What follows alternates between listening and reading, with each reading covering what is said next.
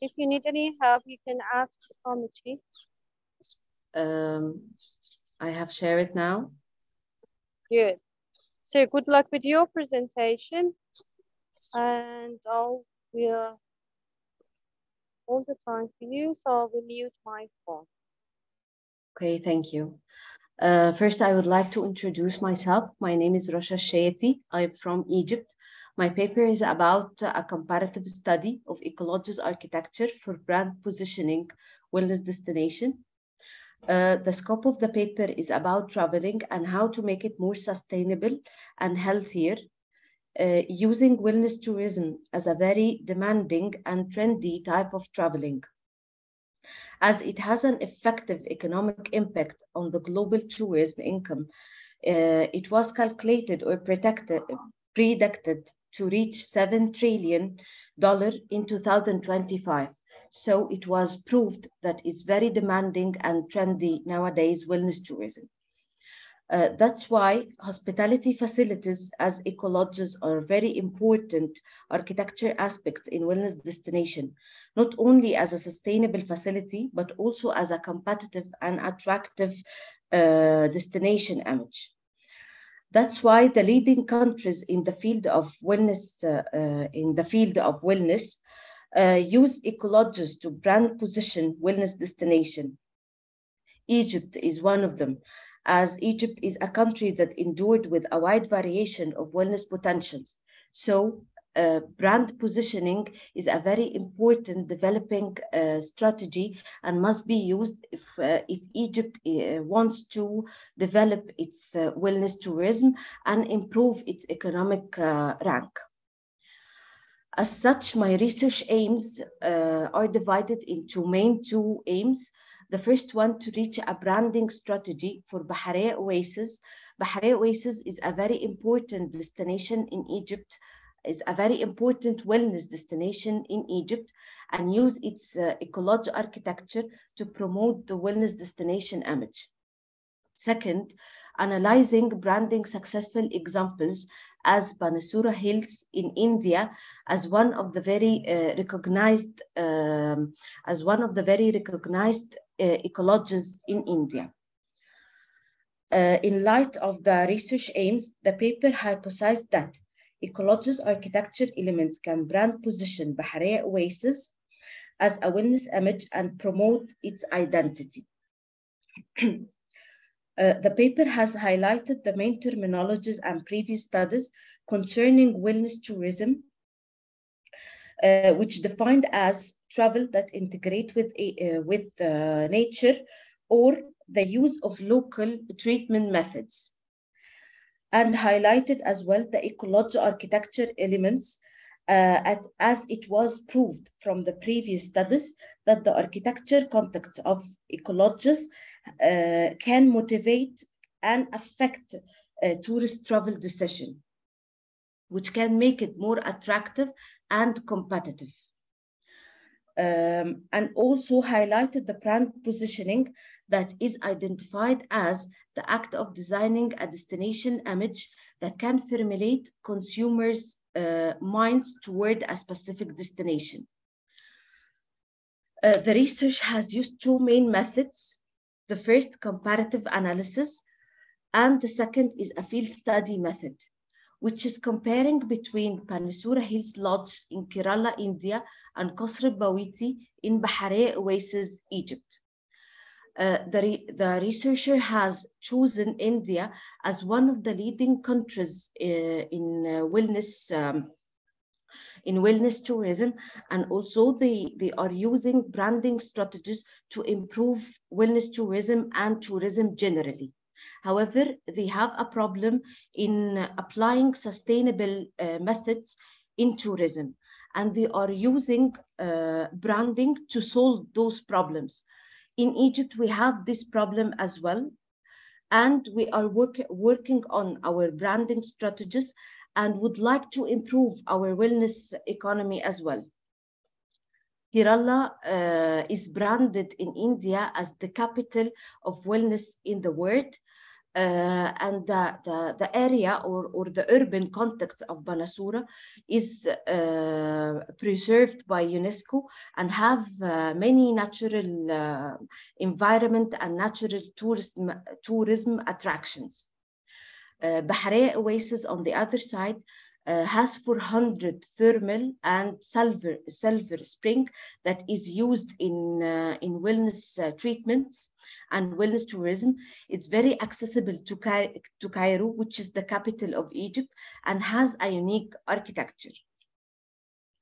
As a result from the analysis for both cases, it was found that both cases are located in an isolated region, but they are surrounded by many touristic attractions.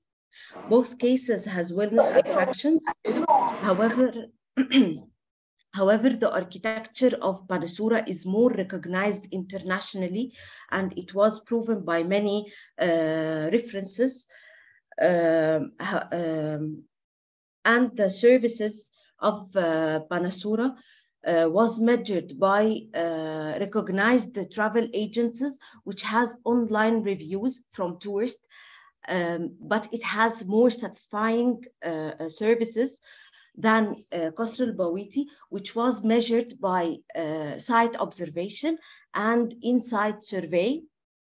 Both cases has used local material, but in Banasura they were succeeded to use this local material in more advanced ways.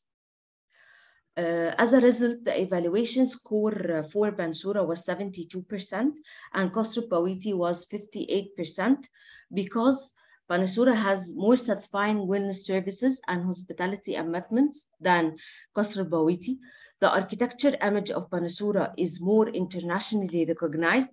Qasr al-Bawiti doesn't use many trendy or advanced sustainable solution. They only depend on spontaneous architecture, which can raise tourist awareness of natural resources.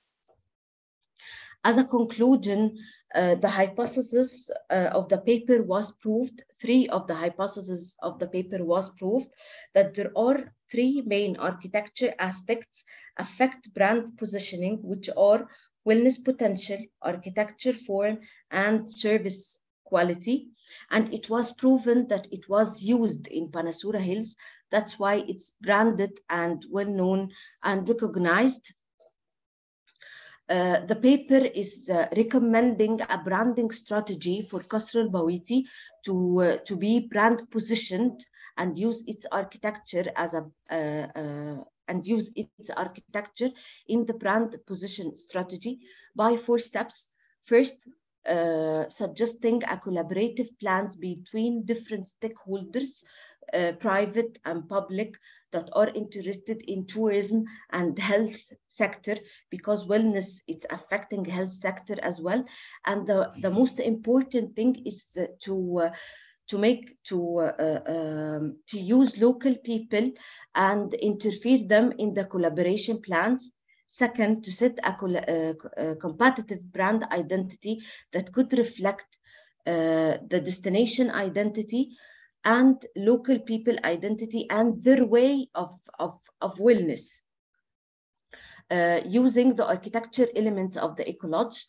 Third, specifying a communication strategy to develop deliver stakeholder vision and fulfill tourist needs and raise the quality of services in the ecology. As well, the 4th step is to continuously evaluate the brand experience the visitor are experiencing, so we can develop this strategy according to their needs, to their changing needs as well. The last recommendation, the paper, or the most important recommendation, the paper has highlighted. There must be interdisciplinary studies to enhance the relation between branding strategies and hospitality services, considering the architecture elements. Thank you so much. Personally, I enjoyed your presentation, and I just want to ask whether any of the audiences would like to ask any question. Do we have any question from the audience?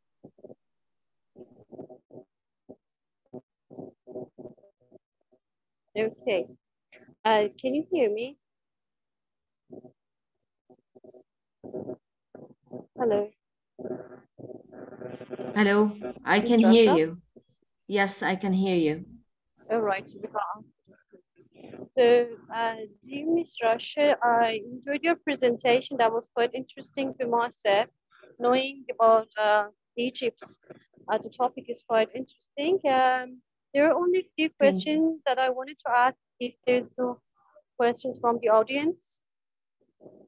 All right. So, this is somehow a question that I'm going to ask regarding your case studies. So may I know what are the reasons for selecting these two samples? Because sometimes when you make some comparison study between two case studies, they might have something in common that's going to make a reason for us to select. For example, we can say both are private sector or both are in suburban areas. They should have something in common that you could put them into a comparison. Can you please explain what was the reason that you picked these two? Because according to your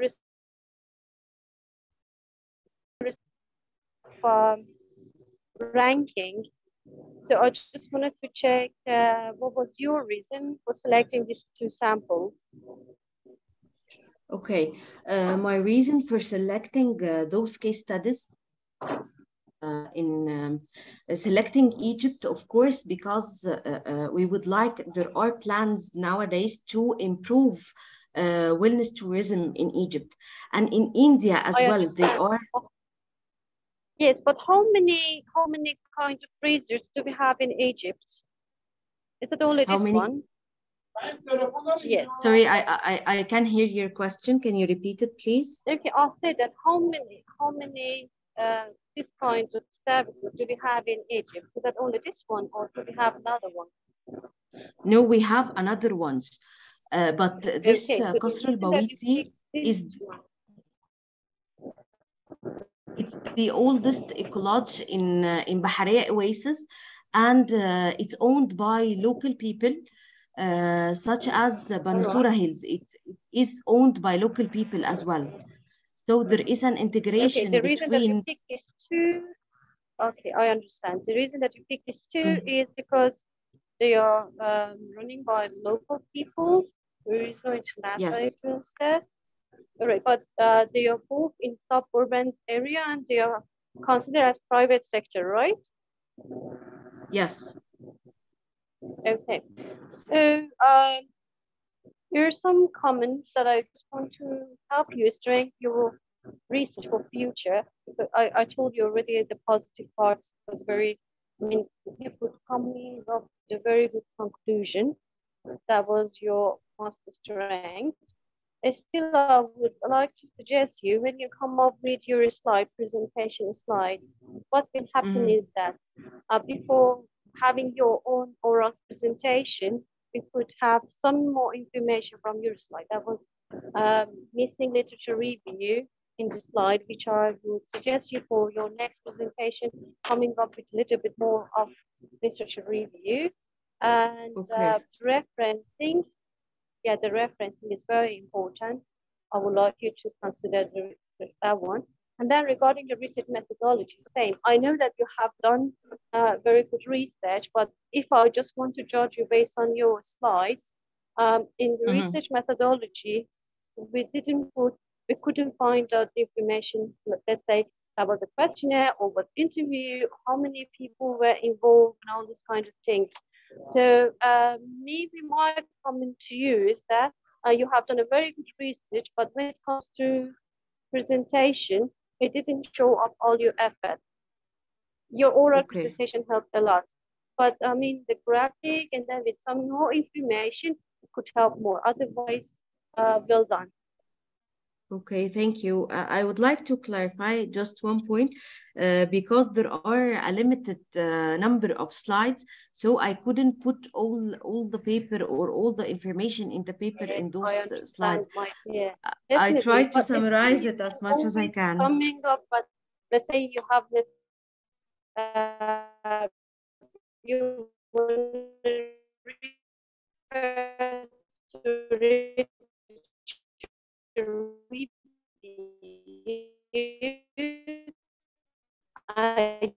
you are having issue facing the time of presenting or PowerPoint. My suggestion to you is always to come up with a table to show your literature review, support your presentation. Just consider for your next presentation. Okay. Okay, thank you.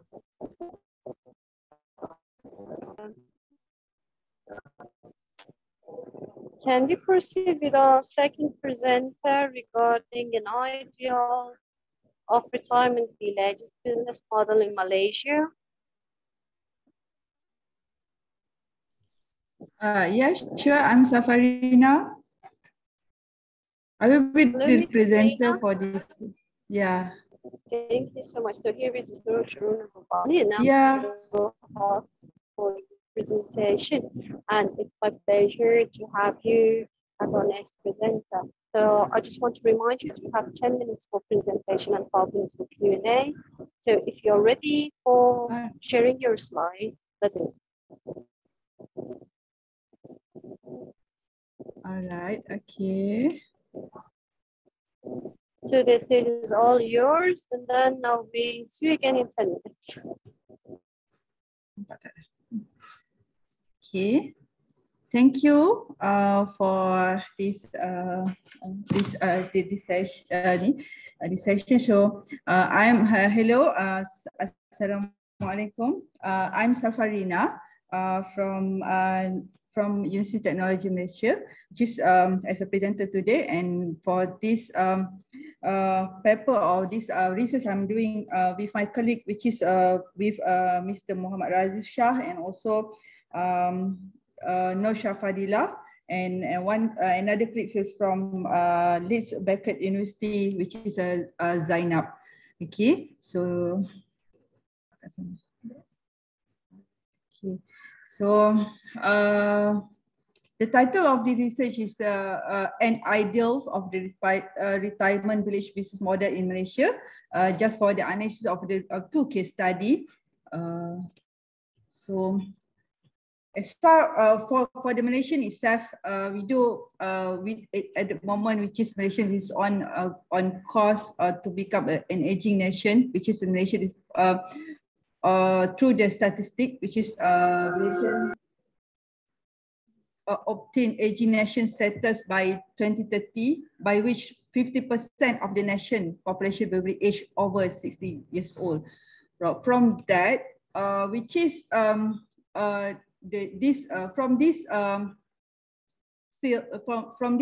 issues, we come up with the idea, which is we want to study about the concept of the retirement village, which is centered around elderly healthcare and lifestyle, which is however in Malaysia the concept is still considered to be new in Asian country. In Malaysia itself, the provision of retirement village is still considered a blue ocean due to having low supply as compared to the other type of property, which is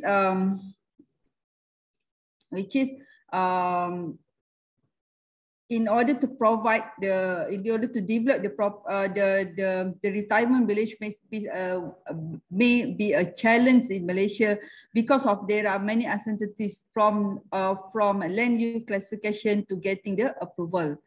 The challenge in developing and managing retirement home include the relatively higher rise involved, the need for a suitable business model and annuity and transfer issues upon the date. This is the issues, the challenge surrounding in developing the retirement village, which is in Malaysia, the development of long-lasting retirement village that come with the educate care concept face a significant obstacle, that is the lack of a suitable regulatory and policy framework as well as guideline on retirement village. So from that, this study, we are focused on the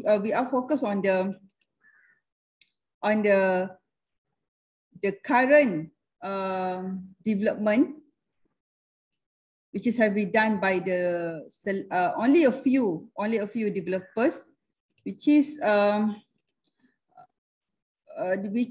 not only, I think from this study only citing almost the seventh development, and also the proposed development, which is within in Malaysia. Some of them in Sarawak. There is a one project in Sarawak, and the rest in Peninsular Malaysia, which is some of them already completed in early 2015. This is the statistic of the development of the right-driven village, which is this is only for the commercial one, right? So overall, from the seventh development of retirement village here, the type of the business model adopted in Malaysia retirement village, we can conclude into the three types of the model, the business model, which is either using the outright sales model or lease for life model, and the last one, which is about the rental model. So from this study, from this type of the business model, we only choose the two case study to identify what kind of the element which is that I choose in terms of the business model itself. All right, then we can see that here there is a few example, the few which is the retirement village has been developed by developer. One of them, which is Greenleaf, Greenleaf project in Selangor, which is by the development is using the ideally this retirement village should operate under the lease model, right? Which is as example, for example, for the LEAF project in Selangor, adopt the outright sales model in which local retirees can buy the unit made available by the developer outright. It's expensive, which is the cost is between around 980,000 ringgit and between and 2.6 million per unit. Is quite expensive in here, but they provide the very comprehensive, very is suitable for the elderly, which is this is the project, the Greenleaf Retirement Resort. It's more to the resort concept. Then another thing for the list for the life model, you can see there is a one project, Green Acres project in Perak, which they sells the unit, which is between 300,000 to 452,000. Is I think this completed for the first phase. Now they are going to develop another phase. It's quite high demand for this project. So, okay, this is the where the Green Acres Retirement Village located, which is within at Meru, Ipoh, Perak. And the last one is about the rental model. Okay, this I can say that it's more the cheaper one lah, because they only have to pay the rent around 400 to 600 a month. So which is and I can say they're not it's more to the rental concept. Okay, so in order to find out the answers of the objective of the study, which is we choose only two case study. Which the first one is Grand Acre Ipoh that I mentioned just now, which is located in Meru, Ipoh. Its totals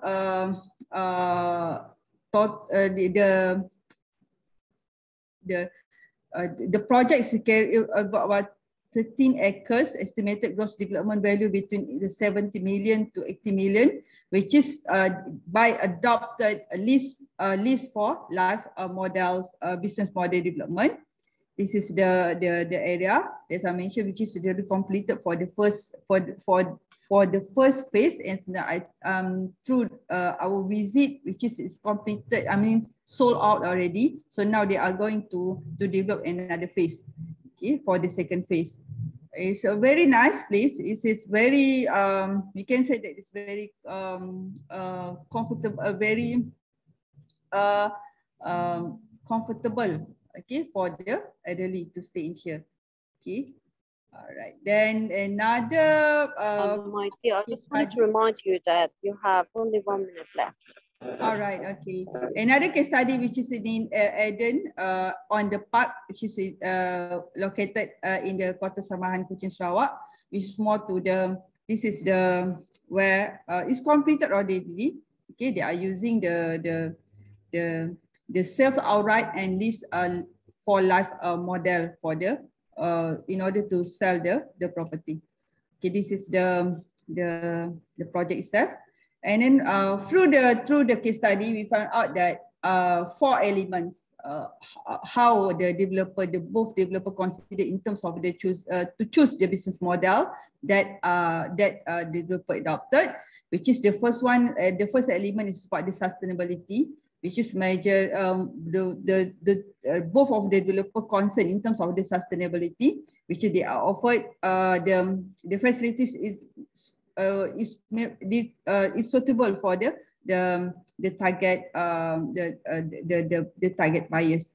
And the second one is about the practicality. Why they choose that business model? Because of the lease and the sales is more the practical instead of the rental model. And then for the lease itself, for example, for the Eden on the park project, they offered the lease between 5 to 15 years for the lease with flexible payment scheme for those who are unable to buy the unit. They offered the lease model as well. And the third one is about the profitability. I'm sure that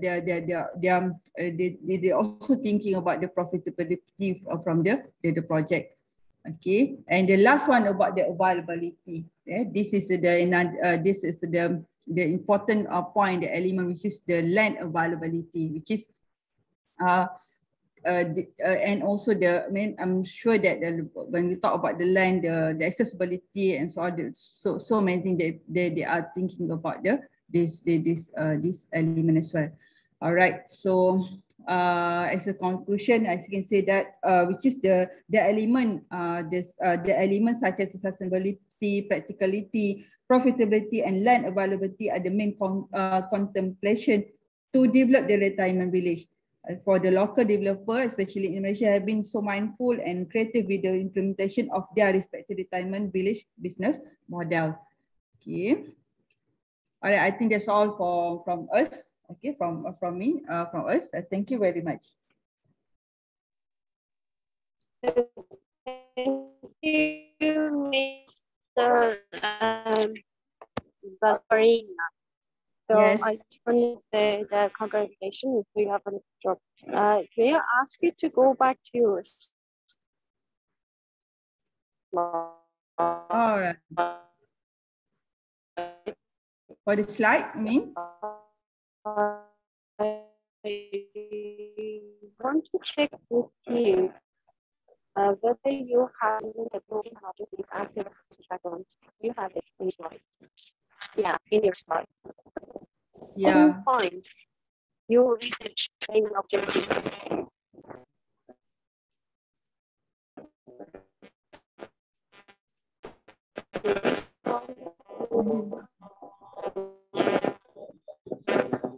So sorry, I can't hear.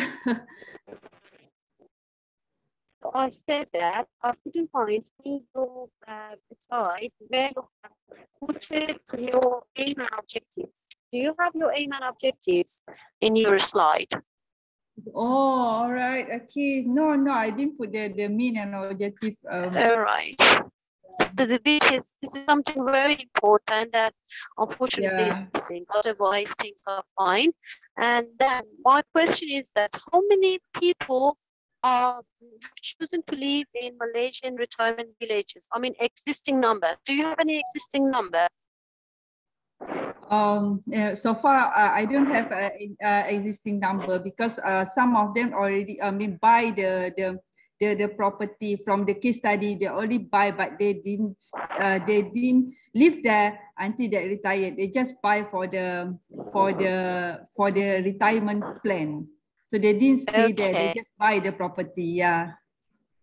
Okay, so that means one thing which is missing was your aim and objective. You have a very good literature review coverage. I enjoyed your finding, discussion, and conclusion. So, and then we go to your methodology, please. The slide of research methodology. Yeah, Can you hear me? Yeah, almost. Yeah. Yes.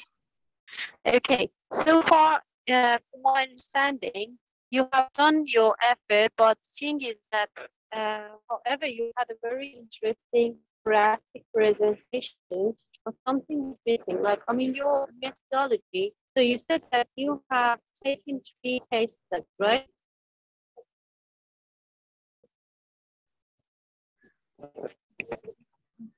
Can you hear me? Hello. Can you hear me? Not very smooth. Sorry. Just heard about you mentioned about the methodology, right? All right. I said that you have picked 3 case studies. Am I right? I mean, yeah, 2 case studies. I selected as case study.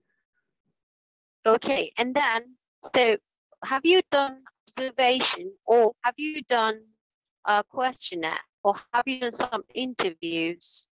So what was the next step after you have selected your case studies? How did you get this information? Oh, okay. For the case study, for the both case study, we only choose the selected the selected person that can answer the question, because we are going to ask the developer, which is about the business model. Yeah. So for this study, we only involve. When I ask you, okay, go ahead. Sorry. With this study you have been.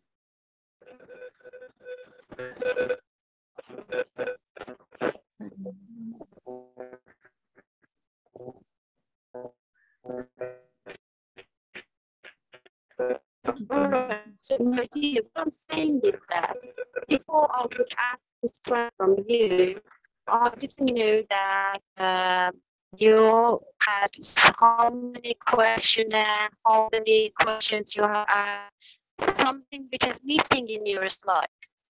Yes. That is missing in your slide presentation. What was your aim and objective?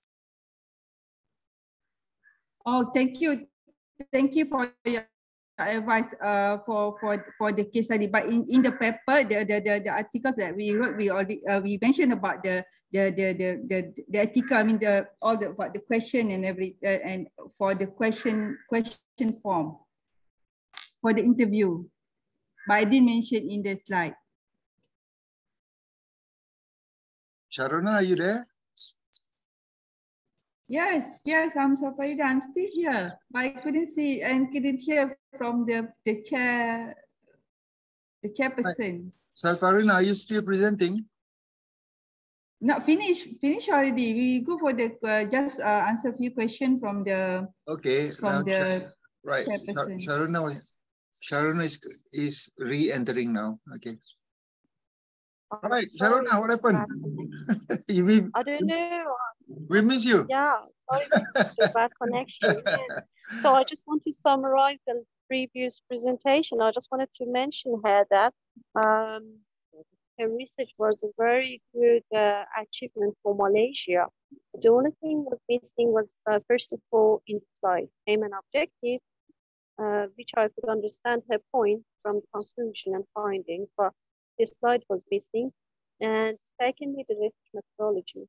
So when she has done so much effort in this research with questionnaire and all these kinds of things, so I would rather see in her slide as well, because otherwise I like the presentation. That was very informative. So is there any question from the previous presenter from the audience? Otherwise, can we proceed with our next? Okay, so for the introduction of the study, it's actually tourism. Okay, tourism sector is primarily made from the Thank you very much. For the introductions, for the local traditional food enterprise, it can be primarily made from the micro, small, and medium business. It also can be called as SME. So SME actually is presented as a tourism enterprise worldwide. In Malaysia, SME can be concluded as can be from 5 to 75 employees if we want to call as SME. So in tourist industry, SME play important roles in actually contributing the income for the country. So in this study, we actually focusing on the local traditional food entrepreneurs that also include in under SME. Okay, traditional food business relation with COVID-19. As you see, after during the pandemic COVID-19, it changed the way of how the food choice and food consumer habits. So during this pandemic, it's also led to the local entrepreneur have to modify how they actually prepare, produce, and purchasing their food products. Okay, so many operators that actually sells this traditional food have to stop their business, and they have to close their premises. So this is indirectly actually resulted in development of the stalling of the heritage foods sustainability during the pandemic. So the objective of the study is actually to explore the local entrepreneur profiles criteria during the COVID pandemic. So here are the methodology. This study is using a qualitative approach whereby a semi-structured interview has been used. It adapted from the previous study. The time frame is actually from around October 2020 to until December 2021. It's about almost 1 year. All the interviewees are using the online and video conferencing and being tape recorded. This is because during at that time, we cannot go to face-to-face interview. And this is at the time the pandemic with the MCO, we cannot go outside from our house. So we have to do this online video and teleconferencing, no other choice. So this interview is actually lasted for 30 to 40 minutes. The semi-structured questions is actually been verified before doing the actual interviewing. So it's actually verified from the review from the academic backgrounds reference. So for the informants, it's actually coming from the local entrepreneurs that sold traditional food that actually the traditional food that actually listed under National Food Heritage. So this informant is coming from the Selangor and Sabah states. Okay, I will show you the picture of the map of Malaysia. I show you which one is the Selangor, which one in the Sabah, Malaysia. So in Selangor, most of the entrepreneur informant is coming from Lembah Kelang, and from the Sabah is actually coming from the big cities in the in Sabah. For example, like Kota Kinabalu, Sandakan, Tawau, and so on. Unfortunately, we gathered the information data for the informants is more than 20 informants. But during the pandemic, we only and during the time frame, we only get 20 informants that agree to do the interview during the study, the time frame for our interview. So this is the only information the informants that we can get during that time. So all the informer related interview are being validated and get permission for the informants before starting analyzing. Analyzing the data, the interview is being transcribed and transformed into coding and theme.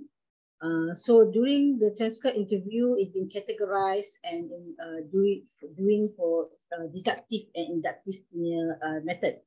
So one of the software being used actually to make it easier is using SSTI to make the coding and theming is much easier. So here are the map of the Malaysia. So this is two states that we are doing a comparison. One is in Selangor, one is in Sabah here. So here are the map. Okay, the results and discussion of this finding. If you see here from the results of the discussion, there are 20 informants coming from Selangor here.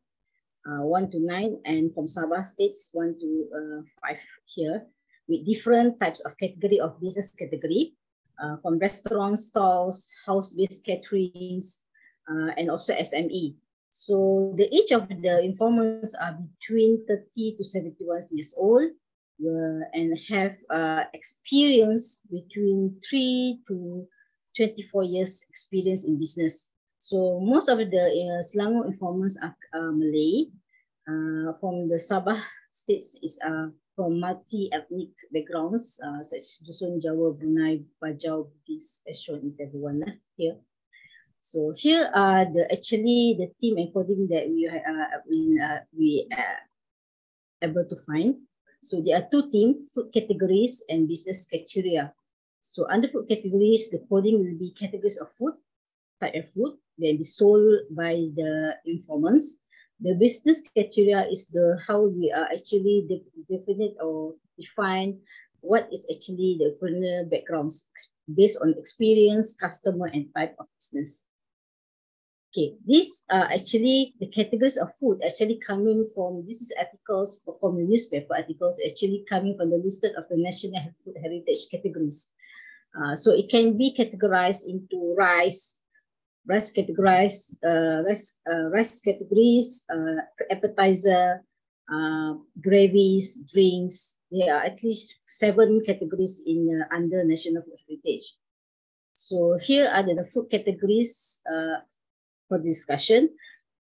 The first one is actually, if you see here in the pink one here, from Selangor, you see here, most of the food category of food that been informants that sold are under cake, porridge, and desserts.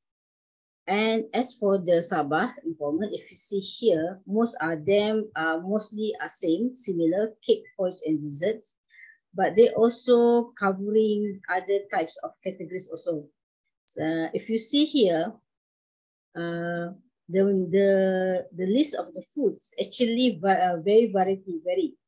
But if you see in Selangor, actually they are covering most of the state in Malaysia, because most of the people that we interview is coming from Lembah Kelang. So most of the background, then they have different background coming from different states. But in Sabah, they actually coming from the local Sabah itself. Then they are covering their own local traditional food. Then also they also have the national food heritage that actually they eat there. For example, like nasi lemak, also eat in Selangor, but also eat in Sabah. For example, like the different one is like sambal tuhau. Hinava is not really familiarized sell in Selangor, but it sells in Sabah because it's the local delicacy in Sabah. So here are some of the traditional food that we sell by the informants. They are categorized under the national food heritage. Some of these, like you already know, is the lemak, tambaka. This one is from Sabah. Hinava is most popular there. Kuih kapit is also familiar in Sabah and also familiar in Selangor. Satay also familiar in Sabah, familiar in Selangor. Ambuyat mostly familiar in Sabah, not so much in Selangor, and nasi kerabu. So here are the team 2, finding about business criteria of the informants. They be identified under experience, customer profiles, and type of business. Here, if you see in the experience, most of the Selangor informants, they have more experience than the Sabah informants. For example, if you see under the backgrounds here, you see most of them, if you see the years of business here, most of the Selangor, they have more than 24 years experience. In Sabah, most of them are the longest one is a 15 years experience. So there is a big difference on the business experience on this selling traditional food. So if you see here, I just wanted to remind you that you have 2 minutes left. Yeah, two more slides. Okay, two more slides. Okay, the most of them are selling the traditional food based on their family legacies, and also, for example, like family recipes. And some of them they have a knowledge of the local ingredients. For example, like in Sabah, they're selling Bambangan pickles. If you see here, there is a picture of the fruits of Bambangan. They actually the only fruits that actually been eaten in Sabah and Sarawak, not familiarized in Selangor.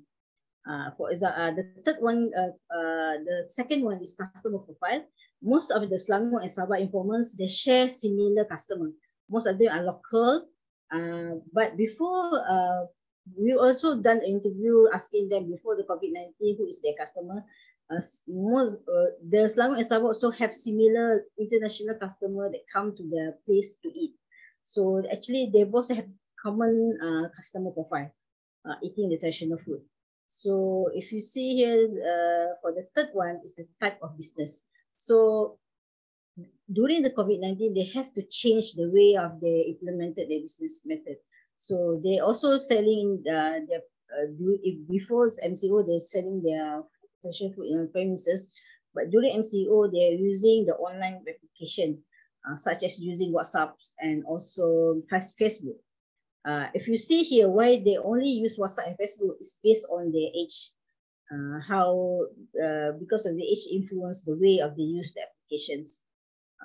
And also the findings shows that the purchasing using online actually is very low, especially people who are businessmen who are selling traditional foods. But to sustain for the traditional food selling, so the entrepreneur have to change the way of the way they do business, such as using the technology, such as electronic media. So if you see the Sabah and Selangor, this is like informant of traditional, they share similar food categories and business criteria. But the only difference is on their based on the experience and also the way they continue to do the new way to sustain business family legacies and also business-based traditional food to getting extra income. So they have to adapt with the changes during the pandemic. So after the country opens borders for overseas starting April 22, we will expect that the traditional business will be attract a regular customer that actually usually come, but they also will attract a new customer using the new technology to come to the premises or online platform.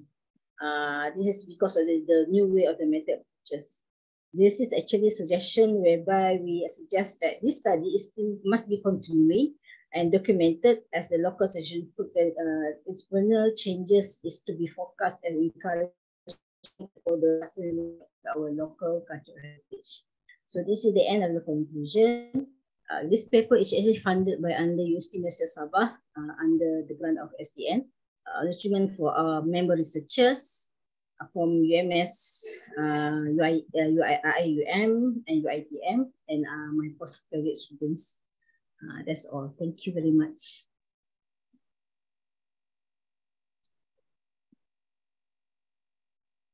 Yeah, that's all. Thank you. Thank you. So you made me feel missing Malaysian food. Okay. Especially nasi lemak. I miss nasi lemak. Yes. Yeah. I just wanted to check with you a few things. Very good job, very good research. I just wanted to check with you one thing regarding your literature reviews. Since it's going to be, your research is quite avant-garde and very new coordination. Did you face any problem regarding referencing and citation? Because I guess this is the first research regarding food entrepreneur during COVID in Malaysia, right? Yeah. For traditional food, yes, a little bit difficult to find some of the literature. But for the local business entrepreneur, there is a lot, actually, some research done during pandemic. I have to actually... Okay, so that means my question is that, how could you cover the support of literature review when you have this lack of references? So So I'm 100% sure that you have done a good literature review support, but since I couldn't find it in your slide, I just wanted to check with you. How did you support the research by the literature review? Yeah, for the literature review, the finding for traditional food entrepreneur in Malaysia is a little bit lack of. There is a articles there, but the one that I use is actually from the overseas. Because during 2020 until 2022, there's a lot of findings about the traditional food in overseas. So I use the literature in overseas to the comparison. Okay. For the Malaysia punya local traditional components. That one was my answer. I just wanted to check whether you have done because I was quite right. I guess that you couldn't find enough literature to support. And then in your conclusion, you mentioned that this research should be continued by the other researchers in future. However, your title is during COVID-19 pandemic. So it's a little bit confusing to me that you wanted to, because your previous title was fine as well, but however, you have changed it and then you have narrowed down and tried to during COVID-19. So my question is that if you have narrowed down your title to pandemic, COVID-19 pandemic, and then it's still you consist that other researchers should follow up and do more research. So do you see any COVID coming back? I hope not. But because I hope not the COVID pandemic is coming, because just that this actually the one that I suggest the conclusion is actually the continuous study on the during pandemics and after pandemic, do a comparison research on the difference, or is there any differences between the method of business or the impact of the COVID-19 on the Actually, I just wanted to bring you to this point that maybe you didn't need to put this pandemic in your title. Your previous title was very suitable. Traditional food local entrepreneurs, way to future, something like that. So what I'm saying is that when you narrow it down to pandemic and COVID-19, so it's gonna be like it might be over. So why not we use the strength point of your research, which is talking about future of food delivery and food services in Malaysia. So you just focus on that one. Okay. I know that you have done comparison studies regarding, I mean, existing condition. I mean, during COVID and before COVID, I understand. Yeah. But you didn't need to put it in your title. My opinion, you can take it, since you have changed it, I'm just like doing that. Otherwise, as everyone knows, Malaysia has done a very good job during COVID, and then your research and your colleagues' research could definitely help the efforts of the nation as well. I like your presentation. That was very interesting, and I'm sure that it can help the nation. Yeah. To improve. Thank you. Okay. So if there is no comment from you or any other audience, we can go back to Ms. Nachuri. Okay. Thank you very much. Okay, unshare it. So share it. Good luck with your future presentation. Thank you. Thanks, my dear. So, Ms. Nachuri, are you there? Yes. Sorry for the thing that happened. Okay. Okay. It's fine. Okay. It happened. So your 10 minutes starts from now. Are you ready now? Yes. Can you hear me? So try to share. We can hear you, but just try to share your slide. Can you see my slide yet? So I can see my picture and then your screen. So I will off my video and my mic. Okay. So you can see my slide already, right? And my voice? Yes, yes, yes, yes. Okay. Okay. Let me start now. Hello everyone, my name is Nashali Gantong and I'm from Department of Architecture, National Cheng Kung University, Taiwan. The topic that I will present today is interdependencies related to attention restoration for mental fatigue, a scoping review. According to the attention restoration theory, the cognitive capacity of human for direct attention is limited. This skill will decline if the prolonged continuous concentration is required. The hypothesis posits that recovering is vital for preserving health and well-being is the psychological resource for direct attention. Fascination, being aware, extent, and compatibility help to determine if the environment makes us conducive to attention, and moreover, it may contribute to the restorative process. This theory implies that healing properties are not inherent to any one setting, but depend on human and human-environment interaction. This psychological outcome for daily exposure to the natural environment may be constrained by the transaction property leading to restoration. Previous research found that components within BS are interdependent between each other. Each component has a different degree of interdependence depending on many factors. This is a different result. From the previous attention restoration theory, affect mental fatigue recovery. However, at the same time, the interdependence promote or inhibit the process of attention restoration. This issue led to the scoping review this time. How does attention restoration relate to the interdependence that affect mental fatigue recovery?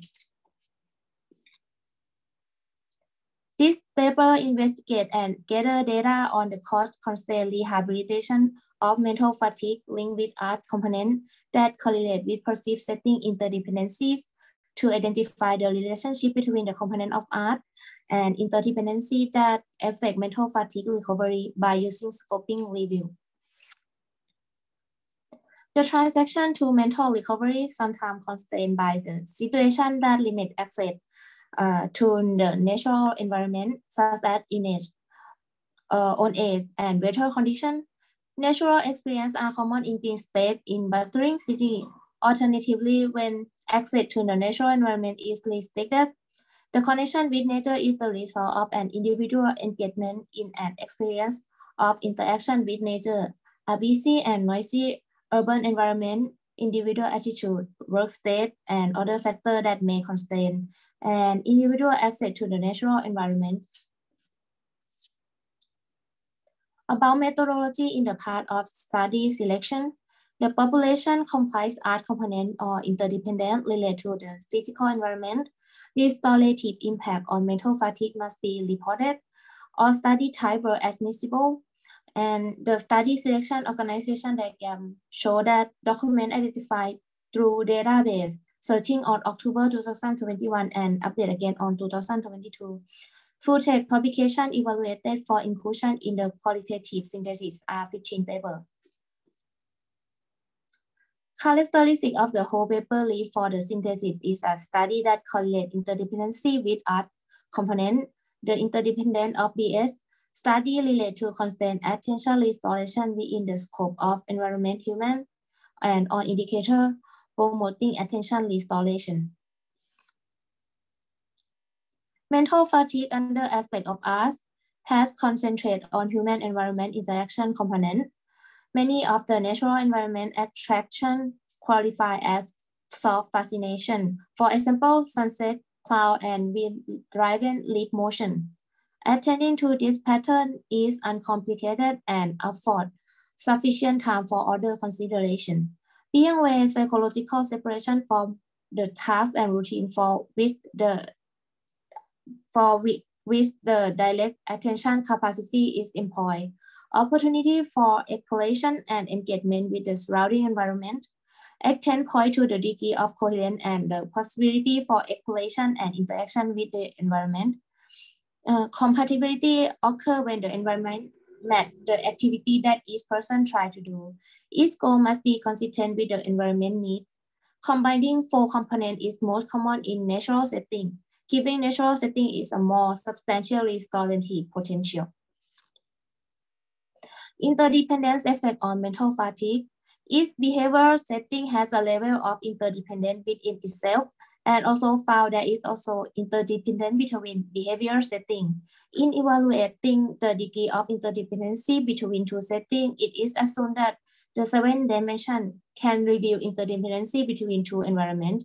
The more each dimension occurs in the same way, the more dimension of the two settings has interdependence. Having interdependence between settings is also a factor that makes it more difficult for us to acquire a sense of psychological separation from work-related obligation, personal life issue, and daily hustle. The attention restoration study found that the natural environment can relieve mental fatigue, and interdependence between the two settings may affect the content of the restorative mental fatigue.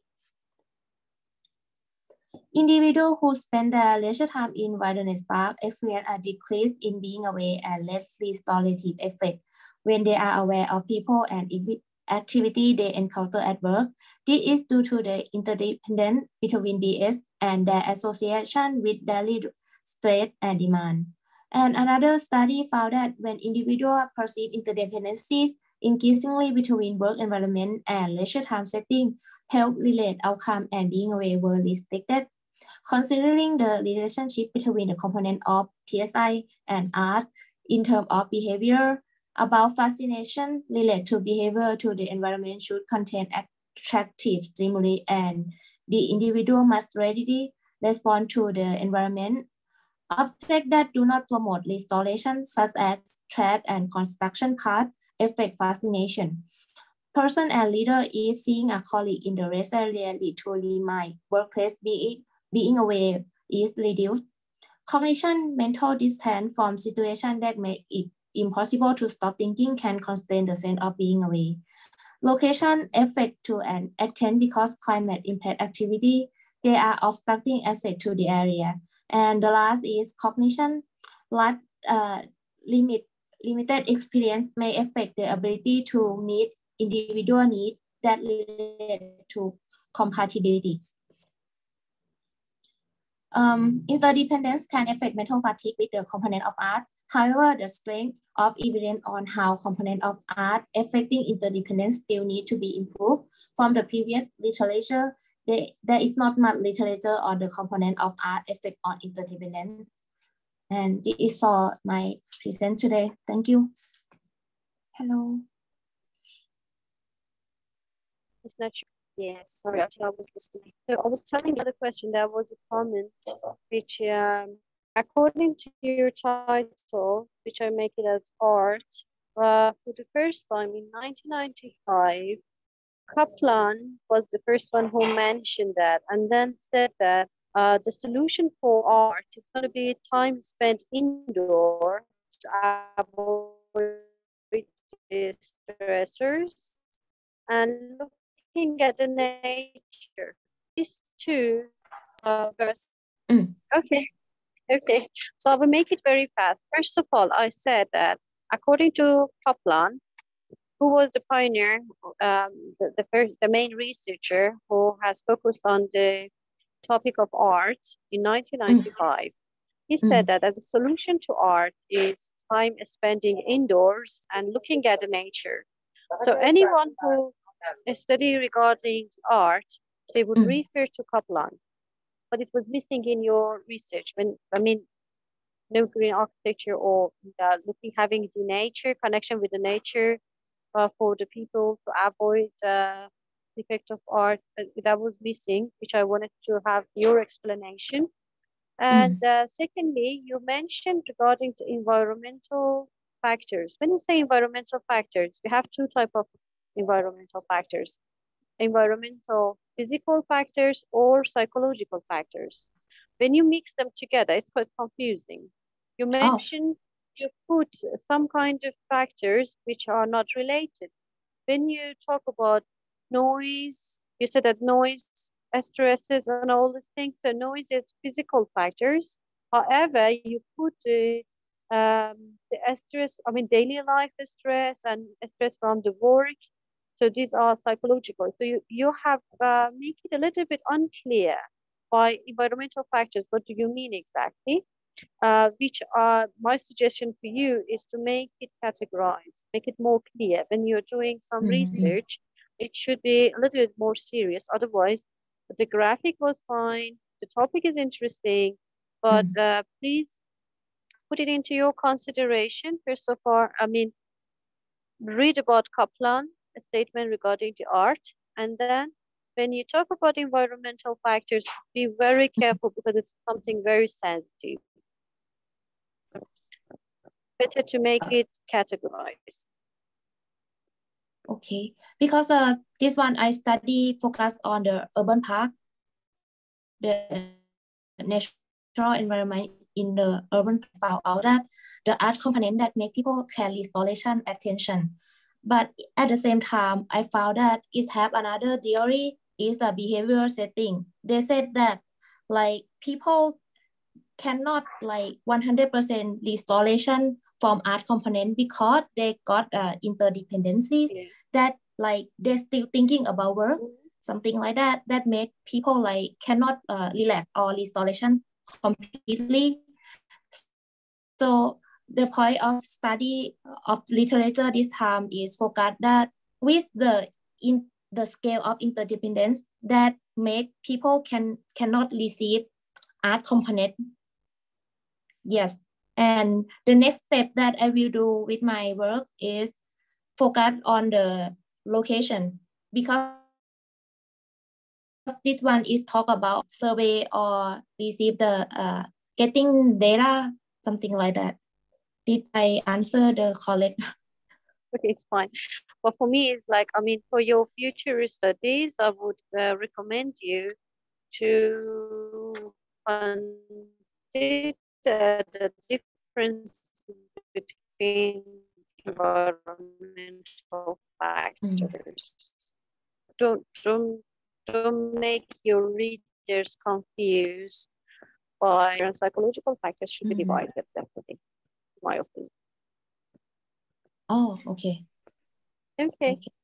So thank you. If there is no comments from you or any other audiences, we can proceed with next research.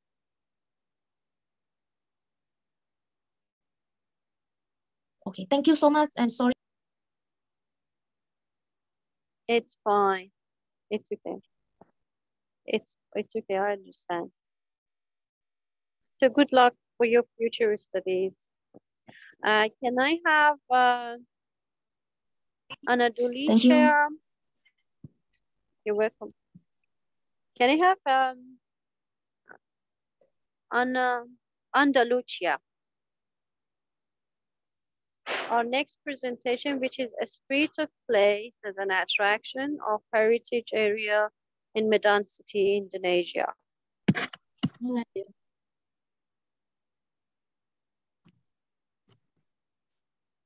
So welcome. Please introduce yourself and your co-authors or co-presenter, and let me know if you have any international author to present with you. And I just want to remind you, you have 10 minutes to present and 12 minutes for Q&A. Are you ready for the slide sharing?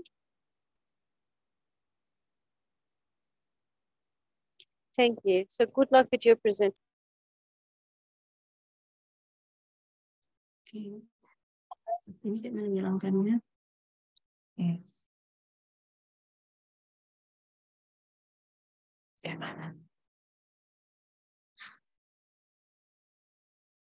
Ini kita menghilangkan. I can see your slide and I can hear you. Okay, thank you for the time given to me. My name is Andalucia. I'm a student doctoral program in architecture and urban planning, faculty engineering, University of Sumatera Utara, Medan, Indonesia. The title of this paper is Spirit of Place as an Attraction of Heritage Area in Medan City, Indonesia.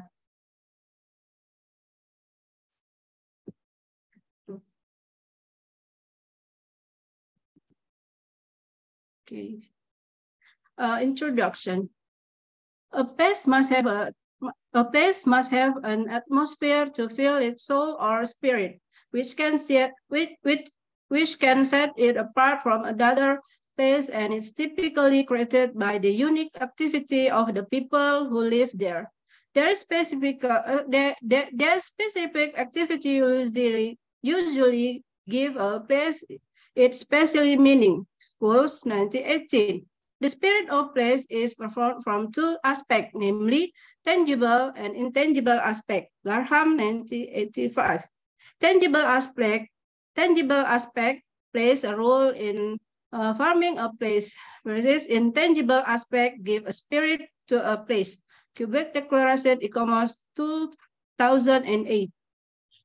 Why identifying the spirit of place in historical area is very important.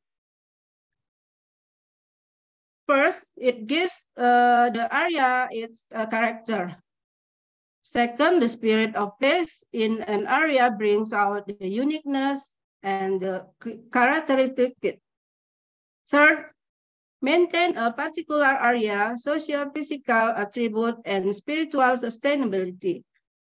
And the last, spirit extension in a place can potentially increase its tourism attraction.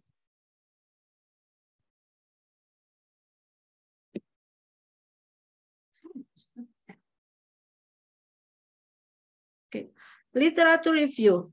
Spirit of place. The spirit of place, genealogy, are the characteristic of the place that people have known for a long time that distinguish that the place from the other place. Schools, 1918.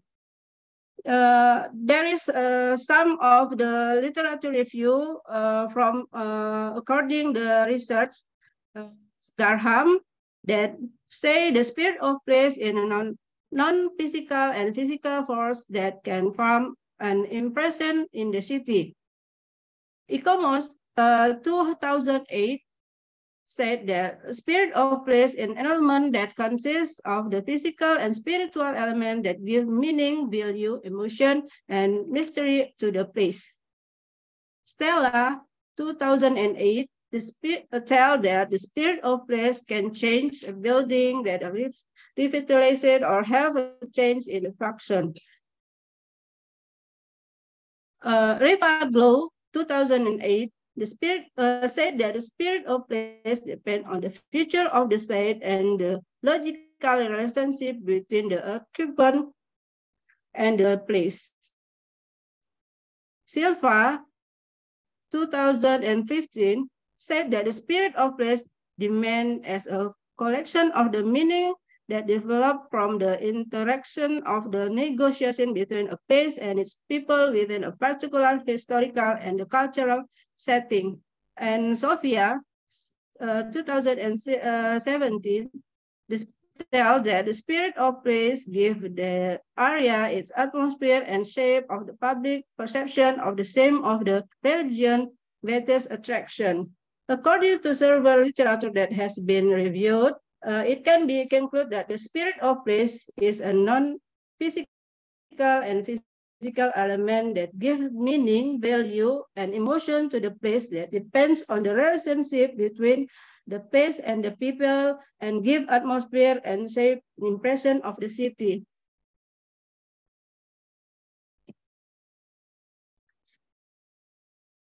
So the spirit of place has two aspects, namely tangible and intangible. Tangible can be seen from spatial scale, intensity, landmarks, building, environment, and public space. Intangible aspect, according to Schools 1918, intangible can be seen from memories, value, meaning, beliefs, and emotion. Methodology. The methodology of these studies use a literature review with a narrative review method. This study made to find the spirit of place in the heritage area tourism attraction in Medan City, and the relationship between the spirit of place and tourist attraction. These steps that must be carried out in the literature review are planning the review, conducting the review, and reporting the review.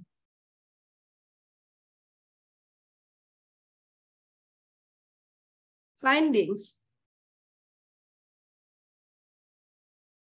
To understand the spirit of place in an area, we have to bring out the spirit of place by displaying the aspect of image, place, space, character, and genealogy from the urban context through the two spaces, namely natural places and man-made places, where three aspects from the place, namely meaning, identity, and history.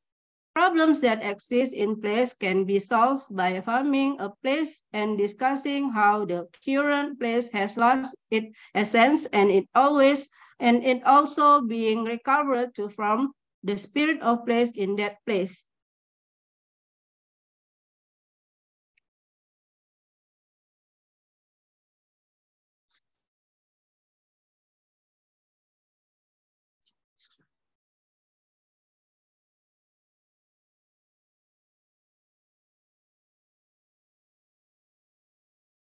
Aspect of farming genealogy.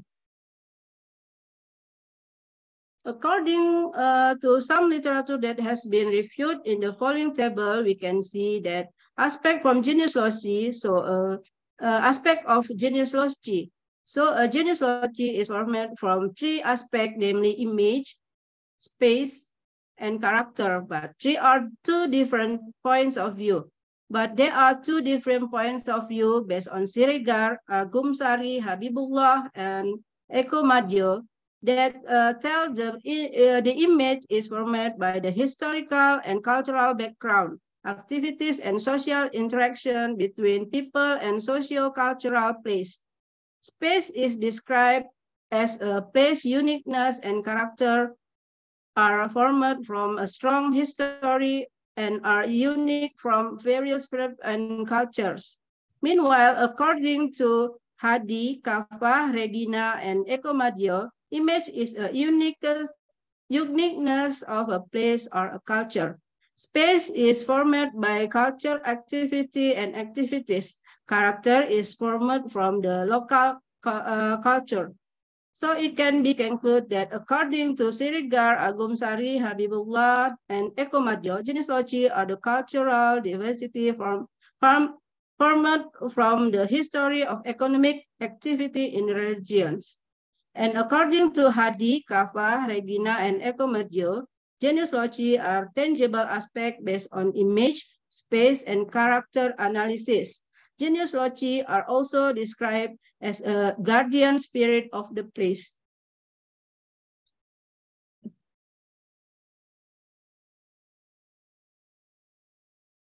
A space can become a place if the space is known better and given a value. 1977. Schools, 1918, started that a place that three important components, meaning, identity, and history. The spirit of place is the soul or spirit, built by humans to maintain a particular area, social, physical attribute, and spiritual sustainability. The spirit of place focuses on aspects of the physical and human environment, but does not cover the behavior of the inhabitants.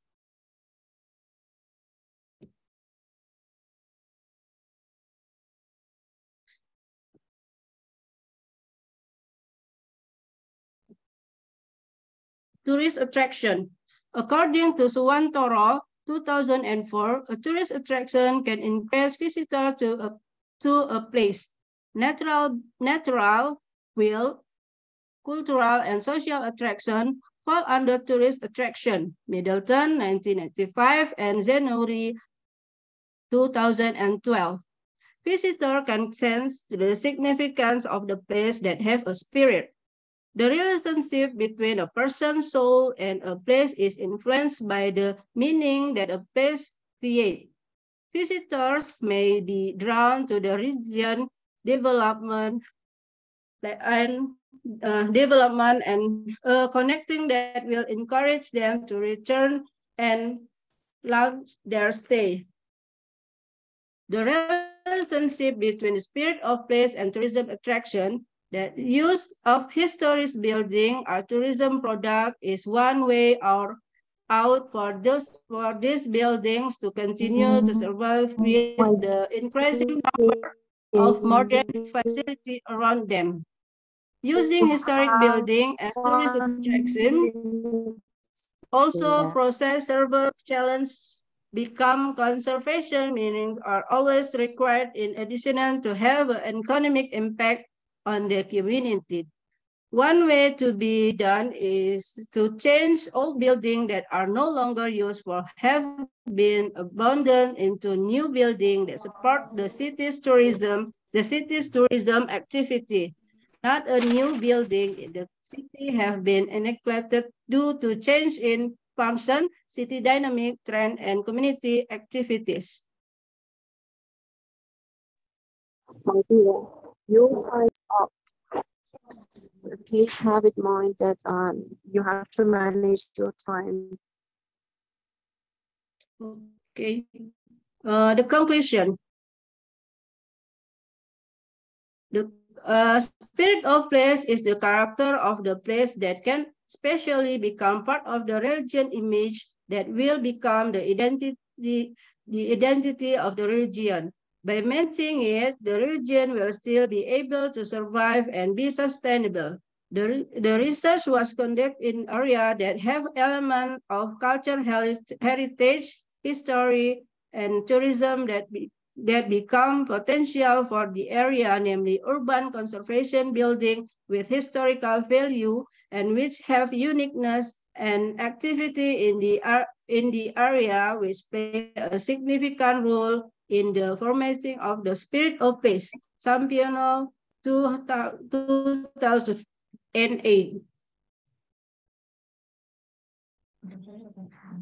The Maimun Palace, Chong Ave Mansion, and Post Block are suitable buildings to represent of the spirit of place in heritage area in Medan City because there are three buildings reflect three important roles in the growth of Medan City, namely as a representative building for the Delhi Malay Sultan, Chinatown, and the Dutch colonial religion.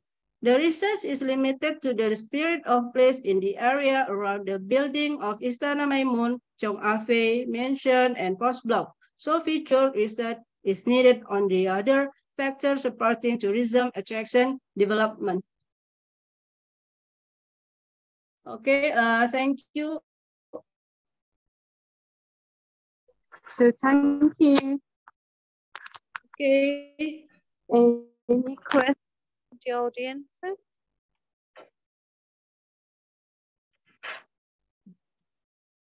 Okay.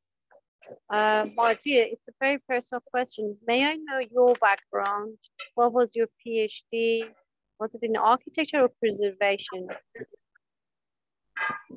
I'm in research with spirit of place as an attraction for tourism heritage Medan City, Indonesia. And I research the phenomenon. No, I'm a student. Your PhD? I know. What is your major of study? Is it architecture or is it preservation or tourism? I'm in urban architecture. Okay, thank you. Yeah. Yes. Okay. That was very informative. The only thing which I have write down a note from you was the methodology. Can you go back to the slide of your research methodology, please?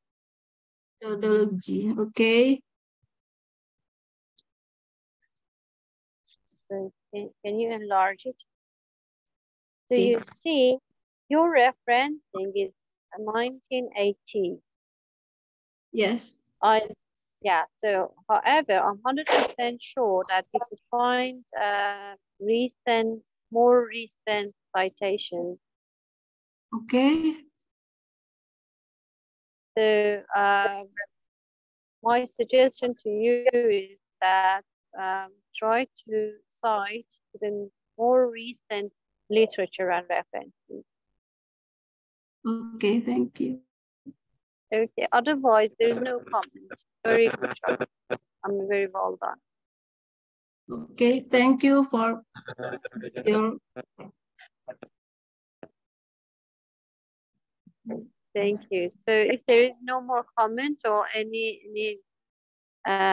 question from the audience, can we proceed with our next presenter regarding fluid risk trend by using PCA? Presenting by Jurina. Yeah, I'm here.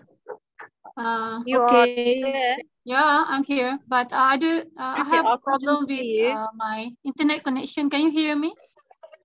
Yes, I can hear you, but I cannot see you. Yeah, but I have problem with the internet connection. May I just continue with my presentation? Is it okay without the video? Yes, sure. No, it's fine.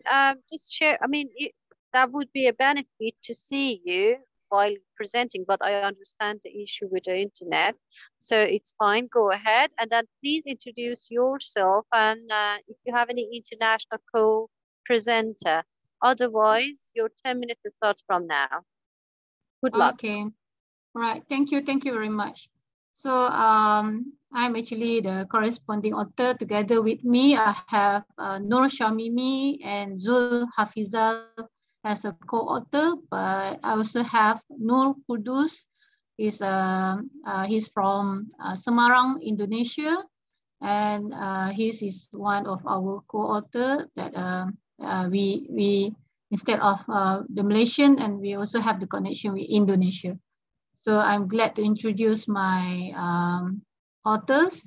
So I would like to present today is about a case study on the flood risk trend by using PCA and SPC analysis at Muda River, Kedah. So just an overview about this study. Actually, in Malaysia, okay, now we have about raining season. And somehow, of course, this is a natural disaster in Malaysia. So this is the main for the concern of sustainable development goals. So this is one of the concerns that to stay, safe, and also we need to know what actually the reason why the flood is keep coming in one area. So in this study, so I would like to focus at Muda River. So it's a more concern that to analyze how the flood risk pattern in this area and what actually the variables that contribute to the flooding.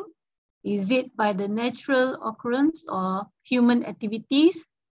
Mainly, we would like to aim on reducing the impact and also the flood by focusing on to the sustainable development. Okay, so that is main summary of this study. So why is related to sustainable development. Okay, wait.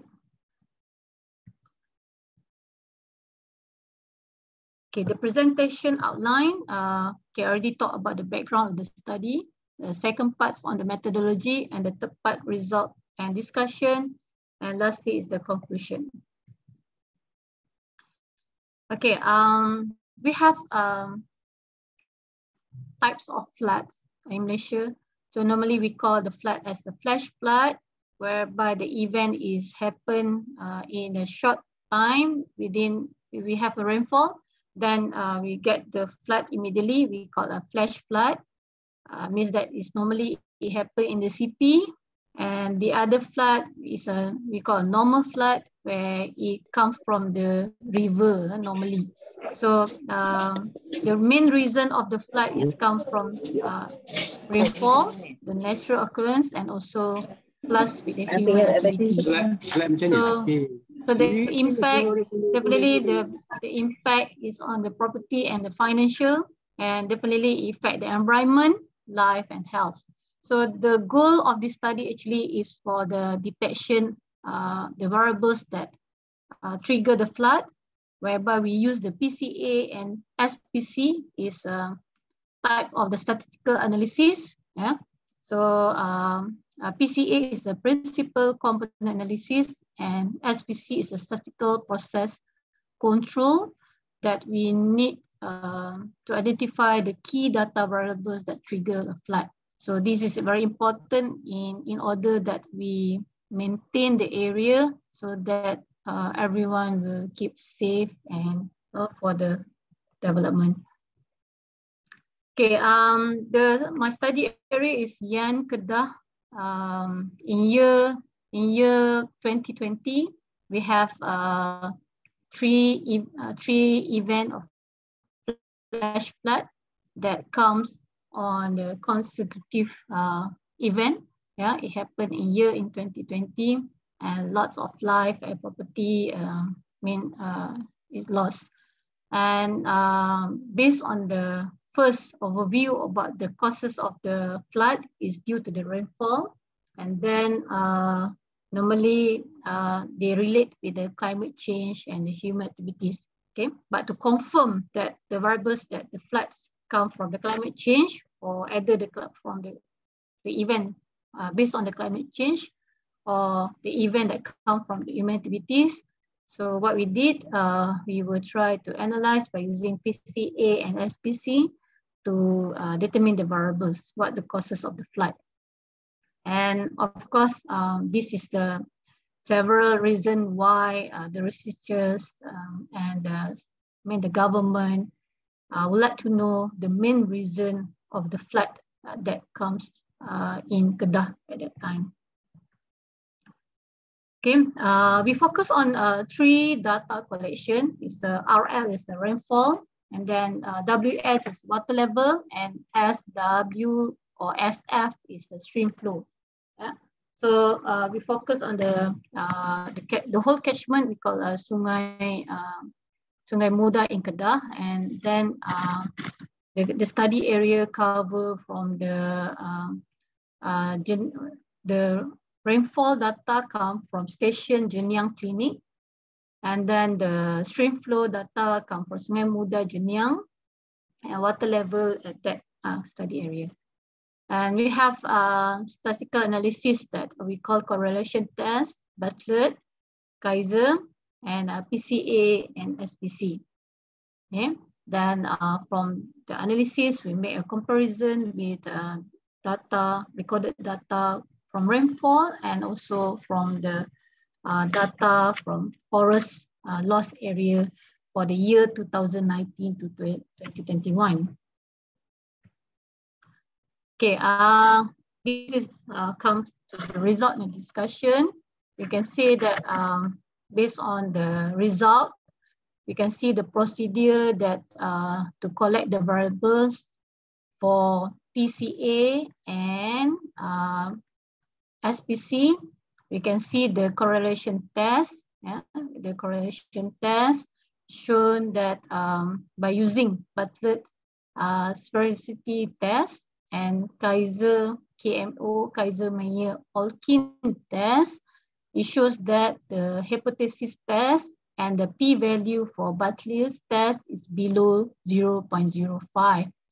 So it shows that significant, and while the KMO, the Kaiser-Meyer-Olkin value roughly show around 0.5, whereby both are showing acceptable result for PCA factoring. To proceed with the analysis of PCA factoring, we can see that the variables that we select, the rainfall, the stream flow, and the water level fit the analysis.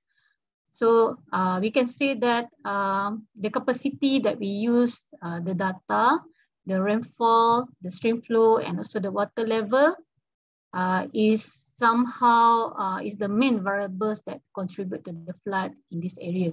So the correlation and the KMO and MSA to confirm that the selection of data to verify the flood is on the right track. Yeah. Then for the overall result, you can see that in Bartlett and also Kaiser shows that both value are on the acceptable point. And then this is to confirm that we can proceed to PCA analysis. Yeah? Okay, then this is on the PCA. Okay, so we can say that in PCA, the first procedure is to analyze the factors or eigenvalues. We can see here the factor had to be more than one. Yeah, so you see that the result on F1 is more than one. Then F1 is chosen since it shows the highest variance 64.43 and as compared to other factor F2 and F3. So for value of eigenfactors, we select the group of F1 because the data shows that it's more than one. And then we move to the second step, the correlation factors between the factors and the variables, where you can see the SF is the stream flow, and the water level shown, the value is more than, it's near to 1. The stream flow SF is 0.96. The water level is 0.97. At the bottom, you can see the table. Dear Jarina, your time is up. Can you just manage your time, please? All right. So in the second step, you can see the correlation between factor variable is analyzed, where you can see that both showing that is near to 1, and you can see that the Varimax rotation has simplified the result. So the result from this has shown that the SF, the stream flow, contribute to the event of the flood in Sungai Muda River Basin. So we can conclude that the main reason of the flood is due to the stream flow, right? So it's not depending on the rainfall itself, but it's more to the stream flow on this area. So on the result where we can see here is on the SPC, you can see this analysis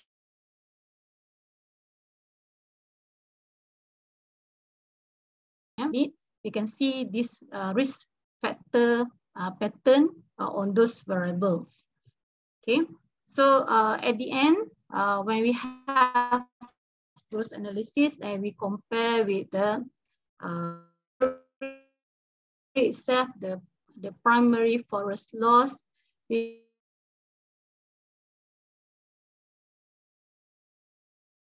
have effect to the why the flood occur in this area. So definitely the deforestation also play a part in this flood event. Okay, so as a conclusion, so definitely, so in order for us to sustain the development or those in the area, we need to identify the main reason why the flood happened.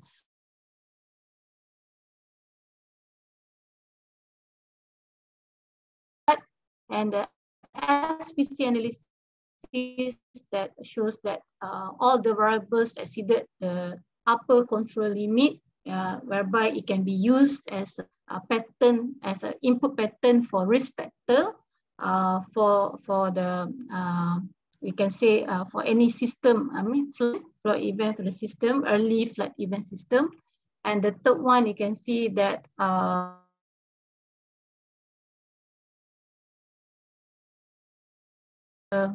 lost area had also contribute to the flood event that happened in Kedah. So we can conclude that even that we are looking at the natural event, but somehow the human activity also play a part in this area. That's why to maintain the area in one area. So there is many factors that we have to see and further to make analysis further. So that's all from me. Yeah. So, okay, I'm open to any. Okay, any questions from the audience, please?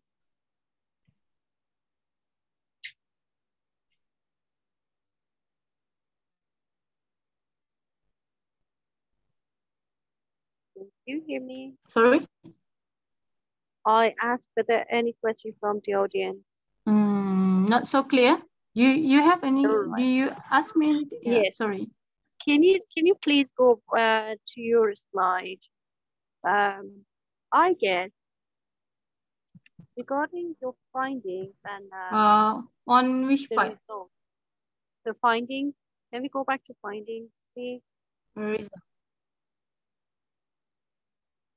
Here. So this is conclusion, the result, and discussion. Okay. Yeah. So all right. So my dear, but my suggestion to you is that when you have been given a template for your slide, and which I guess you have been given from the conference, that you should coming up with the findings and discussion, so that recommendation and conclusion. So my suggestion to you is that divide them. So better to divide your findings from the discussion. Because in terms of discussion, it's going to be a little bit of like your own opinion. But when you talk about the results, the findings, it's purely your research findings. So it's gonna. I just want to avoid any confusion by the readers. Yeah. When it comes to your presentation, for me, according to experience, it's better to divide the findings from the discussion. Okay. All right. Okay. No. Okay. Thank you. Okay. All right. Thank you. Thank you for your input. Okay. You're welcome. So I have no more comments. Good luck with your future studies. You too. Thank you. Thank you very much. You're welcome. Okay. Nice to you. So, right. Thank you. Same here, my dear.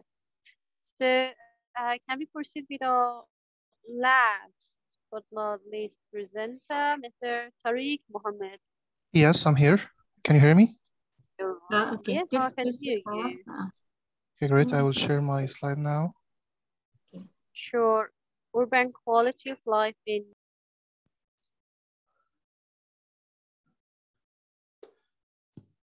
Can you hear me?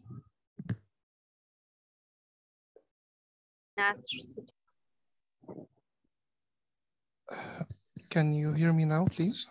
Yes, I can hear you. Okay, so I will start now. If you can manage the time, so your 10 minutes to start from now, but can you please introduce if you have any co-author or co-presenter international? No, we are, my co-authors are my professors here in Egypt. Everyone. And I will introduce them now. Thank you. Shukran. Okay. My name is. Share this slide. Yeah, okay, thank you. Yeah, thank you. It's my honor to participate in this conference. My name is Tariq Mohammed Tariq, and my co-authors are Professor Dr. Amal Abdul and Professor Dr. Ahmed Ghani.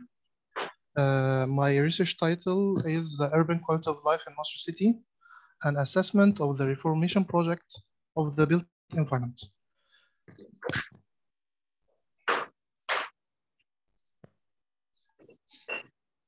I will start by mentioning the announced vision of Egypt 2030, which aim to improve the quality of life and welfare to all Egyptians through a framework of development projects, such as the formation of the road network in the Great Cairo region, which were meant to link between the west cities and the east cities of Cairo. And Nasr City, which is my study area, is one of the linking cities between them. The research aim is to assess the satisfaction rate of the residents toward the reformation project. Therefore, my theoretical frame will focus on the concept of renewal, urban renewal, to enhance the quality of life in declining urban areas, and the dimensions of urban quality of life, and the physical and non-physical dimensions to perceive urban spaces and the relation between them.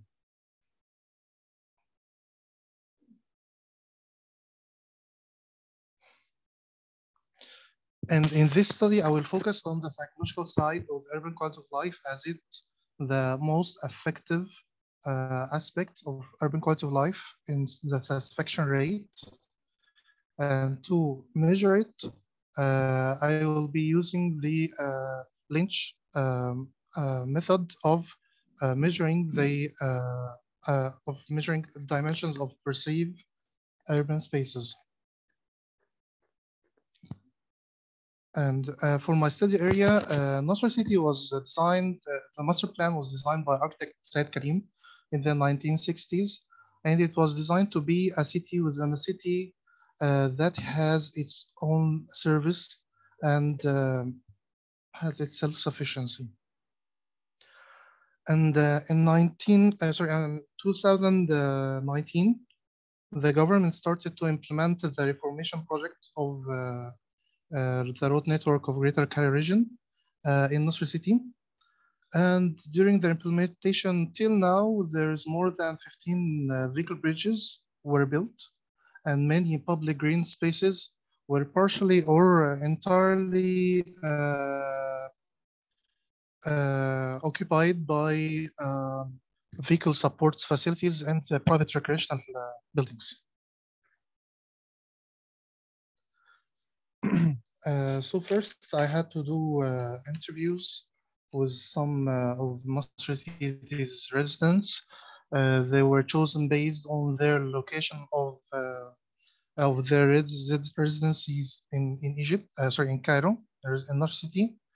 And the questions were related to perceive the urban spaces, either is physical or non-physical. And it was indicated that the most of the interviewers preferred the state before the reformation project. The satisfaction rate now is below the average of before. After that, I had to understand the reason for that, and I did a survey with 320 residents from the ages between 15 and 65. Those 14 questions were covering the aspects of urban quality of life to measure the satisfaction rate with the current state after the reformation project. And the result indicated that only, or should I say, the question of number 6 and 8 were interested in the transportation network and traffic flow, got the high grade for after the reformation project, as the transportation system is more efficiently operating now. But unfortunately, for the other aspects, like the green areas, the social public spaces, were graded from 1 to 3 maximum, because it affected their satisfaction rate for the urban area in Nasr City.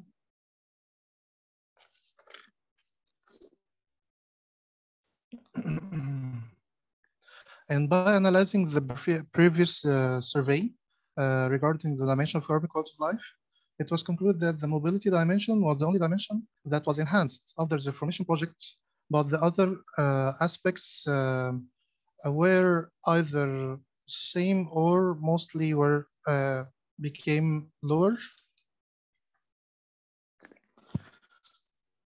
And here multiple choices were addressed to measure the resident satisfaction with different aspects of urban quality of life before and after the reformation project in Nasr City.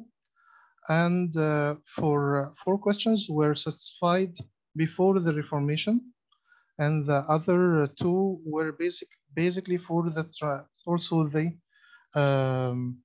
transportation and vehicle transportation mainly. And from this, I went to the conclusion that the Greater Cairo Region Reformation Project main object was to enhance the quality of life in Nasr City by easing the traffic flow and other, but unfortunately, they focused only on the transportation and the roads, but on the cost of the greeneries and open spaces and social public areas, which affected their satisfaction rate with the project and affecting it negatively in their quality of life. Therefore, my recommendations was basically at first the local authority or the government should first they need to halt the progress of the project because it's still in progress and consider the pedestrians who do not feel safe now to provide safe crossings, friendly sidewalks, place transportation stops instead of the private recreational spaces they created. And for the built environment quality, it was recommended that to use the horizontal and vertical open spaces, or should I say surfaces, to compensate the lost green areas through green walls or parks, and also to conserve the existing parks and green elements, and to not be occupied by more projects. Thank you.